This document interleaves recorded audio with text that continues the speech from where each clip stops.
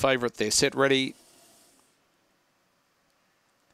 Racing, Tappers Magique flew out, also showing early speed up on the inside into 10. He rails through and holds the lead from Tappers Magique. Following it through was Missy in third, then followed by It's Coming Home. Honey Manelli well back in the field was Kid Cometto, and also Jababi on the home corner out wide. Tappers Magique goes to Missy. Tappers Magique over the top, wins from Missy. Third in was into Teddy. It's Coming Home, then followed in turn behind them next across the line.